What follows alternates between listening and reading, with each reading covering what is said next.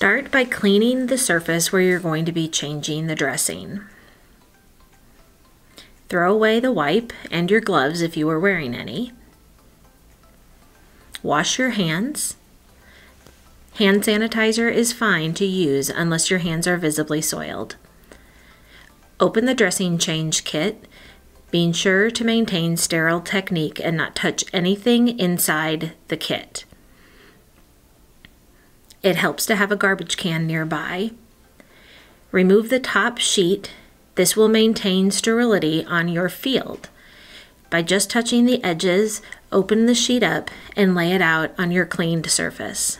At this point, make sure everyone in the room has a hat on their head and masks on their face. Remember, in the kit, there are 2 masks, but no hair covers. You'll have to get those separate. Put on clean gloves to remove the old dressing. You can use alcohol swabs to loosen the edges of the dressing.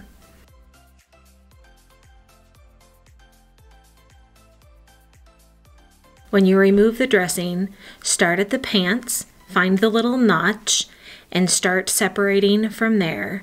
Always pull upwards on the dressing. Never start from the top down. You want to be careful that you're not pulling on the driveline.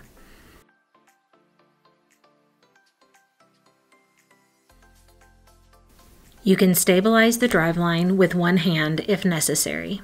Take off your clean gloves and throw away the gloves and the dressing.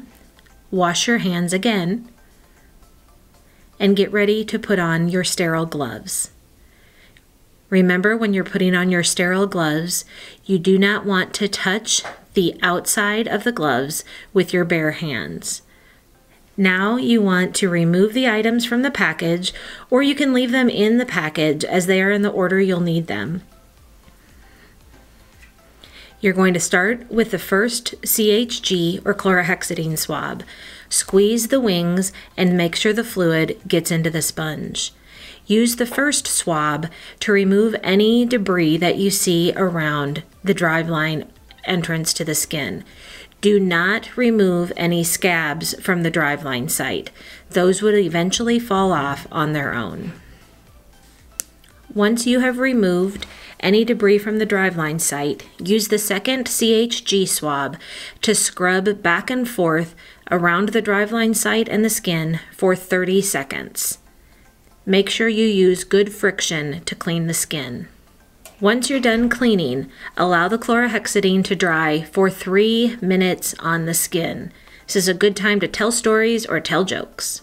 At the 2-minute mark of waiting for the CHG to dry, you can use the skin prep.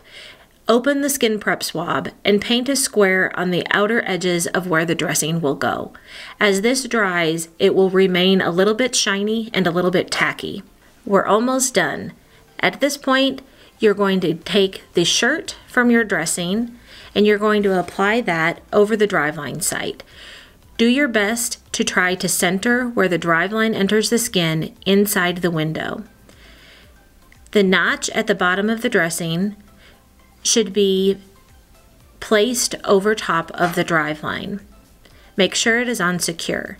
Next, take the pants. Do not remove the paper off the pants until you place it underneath the driveline and firmly get it in place. Remove the paper one side at a time and smooth out any wrinkles that you have.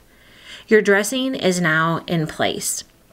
Last but certainly not least, we want to make sure that we put the stabilizing anchor on the patient. Take the Foley anchor, place it on the driveline before you put it on the patient's skin. Secure the driveline with the silicone loops.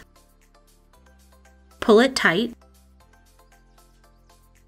Remove the backing on the anchor and adhere it to the patient's skin. At this point, your dressing change is finished.